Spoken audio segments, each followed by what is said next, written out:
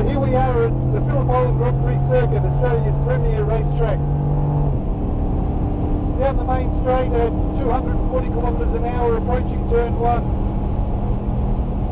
It's a big step on the brake pedal, washing off some speed and tip the car into turn 1 at 180 kilometres an hour.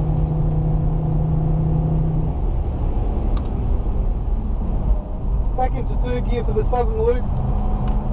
We're in the track mode, in the MRC damper setup.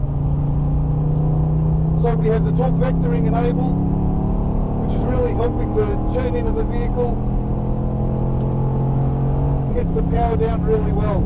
Through Stoner Corner at 200 kilometres an hour. And again, the cross-drilled brakes play their part turning into Honda, which is a huge stop.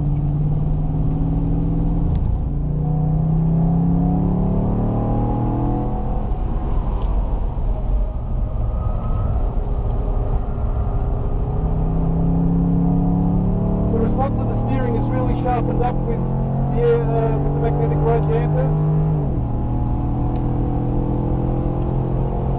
And we're able to run through the hay shed at wide open throttle, approaching Lukey heights, big brake stop, back into third gear.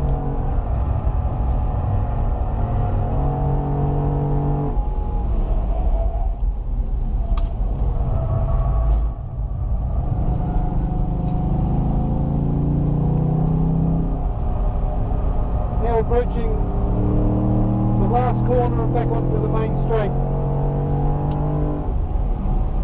This model year 17 Motorsport Edition really is an unbelievably quick car.